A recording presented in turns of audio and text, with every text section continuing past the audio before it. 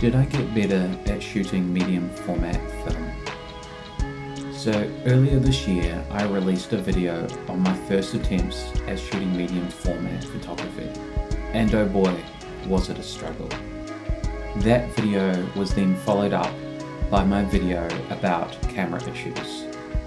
Now it's been about 6 months since then, and I wanted to do a follow-up video to discuss how things are going, have I improved, and do I now like shooting medium format film.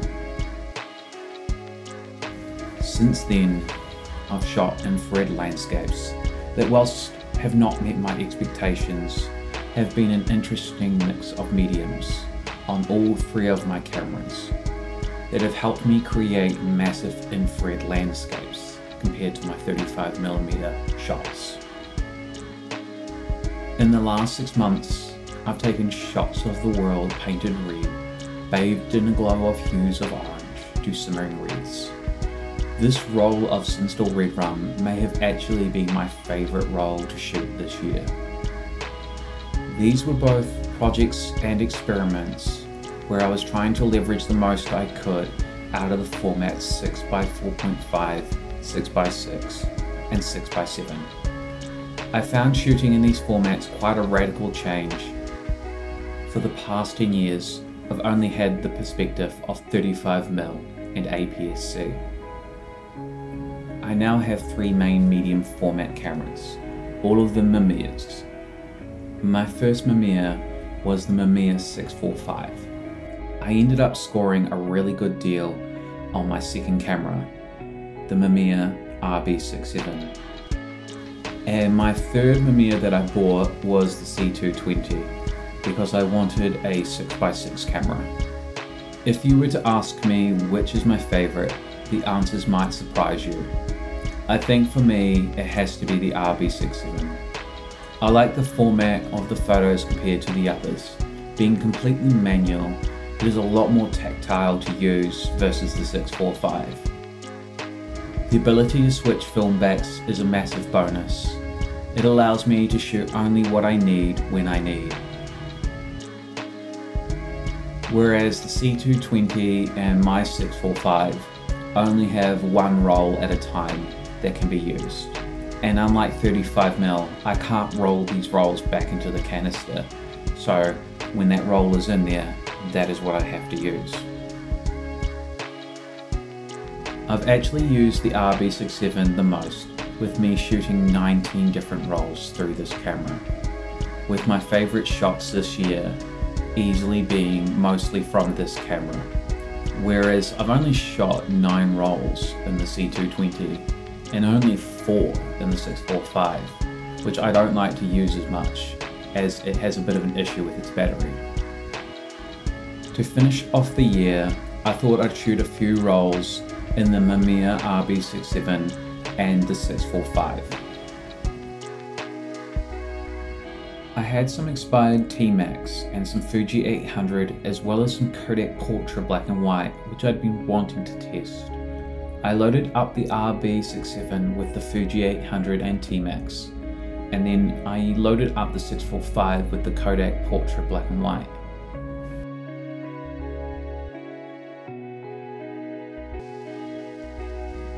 I started off with the Portra black and white as I had about 20 rolls sitting in my freezer and wanted to know if they were any good. I decided to shoot at box speed as supposedly these had been stored well. It was a very foggy day, and that would be rather fitting for another reason. I was liking the mood, and whilst I knew it was pretty mid-tone grey all around, I wasn't expecting this to happen.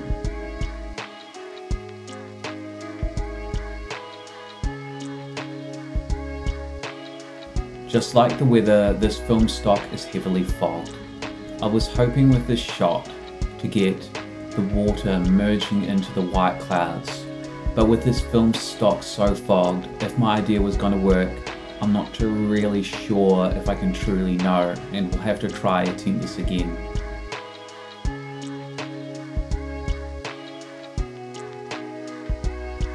The next morning was clear skies and it was stunning. I saw that the tide was low, so I went down to the rocks to the section I'd never been down to before and tried to get this layered shot.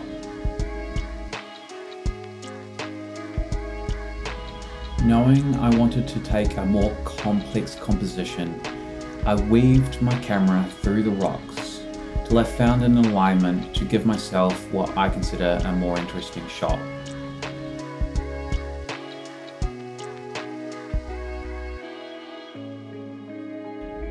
Whilst heading back home, I looked at the way the light was illuminating the beach and I thought it was beautiful. And with the clear skies, I had potentially a composition that I'd never created before.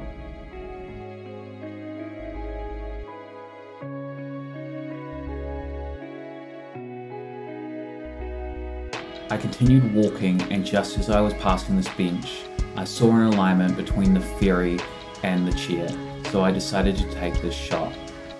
That's what I enjoy about this camera. It's so easy to figure out what's happening in your composition. The RB's large viewfinder gives you so much clarity and detail that it can be surprisingly very quick to shoot on. I've taken this photo more than once recently, but I'm of the opinion that it is okay. Each day is different, and maybe this is the final shot that I really love. The boats were so calm in the water, I could not resist trying to frame up the reflections. Talking of framing, I've been trying to align views through objects that partially obscure the view to create little windows. Talking of framing, I've been trying something different, with aligning the views through objects that partially obscure the view to create little windows. With the RB's large frame, it can give you the range for these kinds of compositions. That might be more harder on, say, for example, 35mm or 6x4.5.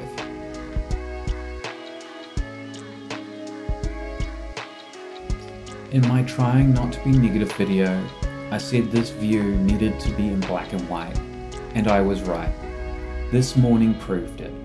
The nice harsh morning light brings you into focus, and with the widest lens I have for the RB, which I often do not use as much as I should, I got the trees above, and again creating a view with context.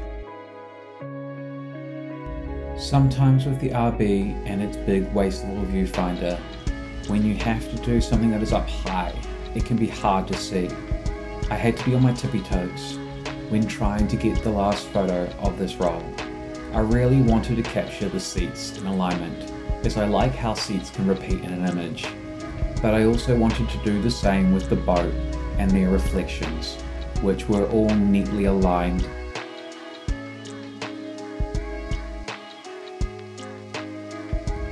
Later on that evening, on this perfectly clear day, I decided to go out and try shoot an evening night photo of the sea. I do find metering with long distances hard on the RB. I was then liking the reflections of the water and the way the church was illuminated, but I forgot to note with this camera to pay attention to the frame lines, so I ended up with a very cropped shot.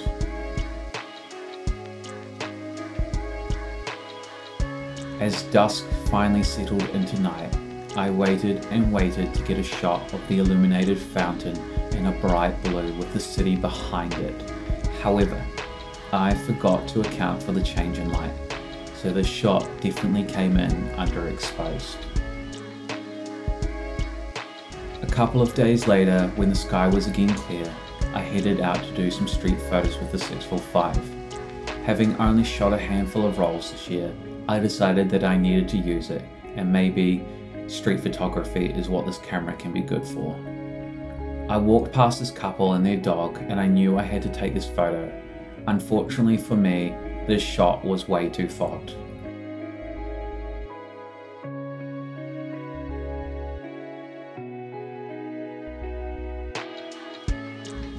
I have been playing around with framing.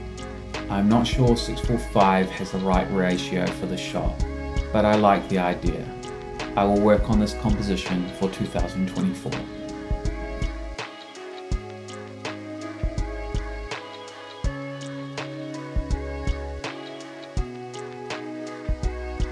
This guy has a really good voice. He's often hit the market every weekend, and so far this is the best portrait I've actually managed to get of him.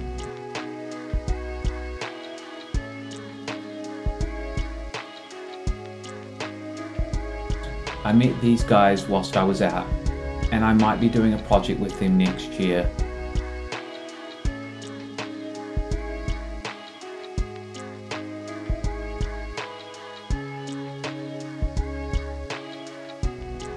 Even if this film is bad, so is the framing of this composition. One thing I need to learn is to be better at holding these big cameras a lot more steady.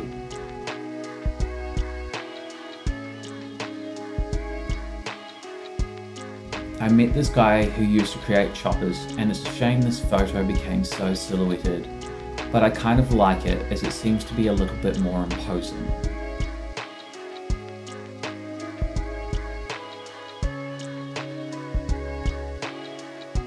This shot to me is why the best photos are the ones you go out and take.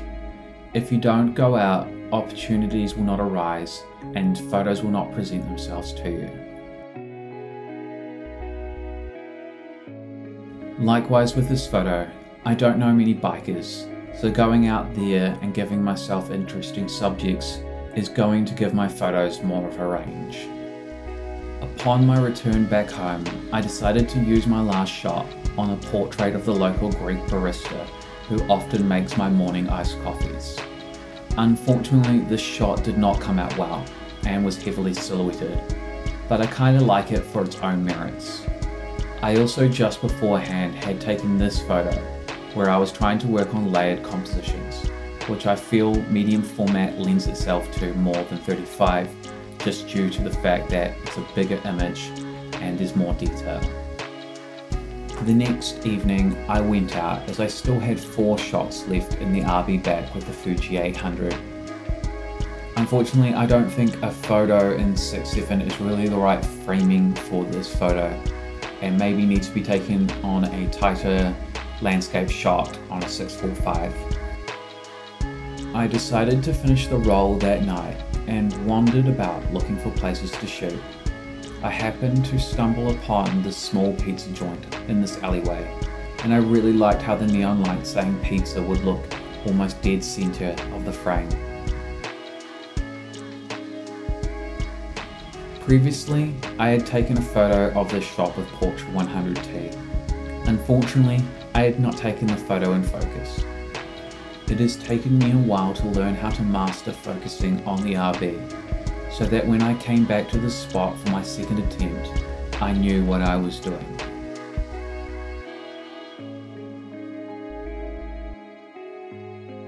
I had previously taken photos here, but none of them were any good.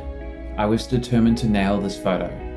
I spent a bit of time to make sure everything aligned in every part of the photo I was going to be happy with, and I can say that I am.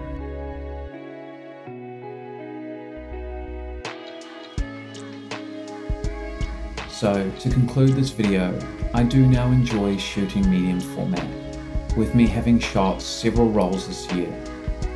I feel like my hit rate for photos that I like or are portfolio worthy is far higher on medium format than 35mm now. One thing I've found is with medium format is to go to spots without any film in the camera, so you can really see if a shot is worth taking. As with fewer photos, every shot counts. As always, it's been real guys, until next time. For now, I will leave you with my favorite medium format photos from each roll of medium format that I've shot this year in 2023.